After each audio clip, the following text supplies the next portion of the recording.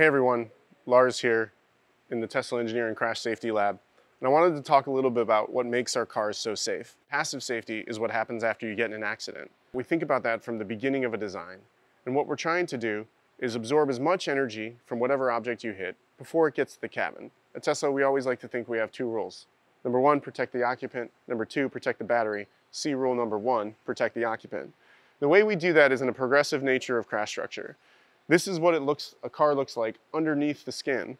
You have your bumper beam, your crush can, and then you have what we just debuted in Austin is our new front underbody casting. And what happens when you get into an accident is first the bumper beam crushes up, it progressively crushes up the crush can, absorbing the low speed energy under 20 miles per hour, and then we get into our casting.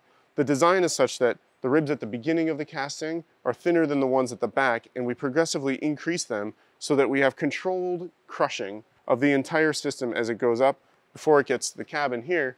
But what else you'll notice is there's multiple load paths. This is a higher load path for compatibility with other vehicles on the road.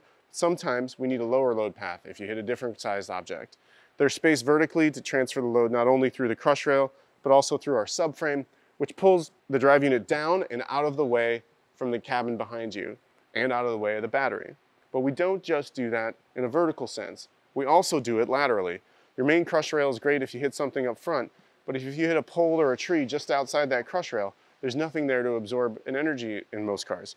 We put our lower load path just outside that crush rail, and we actually angle it so that if you hit something here, we start to absorb the energy, and then we push the car away from whatever object you hit to make sure that you're not getting crushed into that object. The backup structure is what protects the cabin after that, and we use both our door rings, the glass, and our battery to provide structure to hold all of this energy it's crushing up. But one of the things that's unique about all of Tesla's is the battery is super low. A low center of gravity, in addition to our suspension, means our vehicles are less likely to roll over.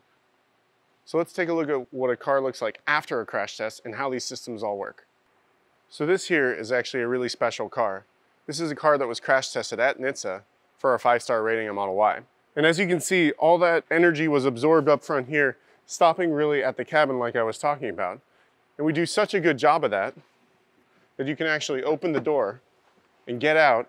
And as you can see, aside from a little bit of white paint and some airbags blown off, the cabin looks like it was untouched.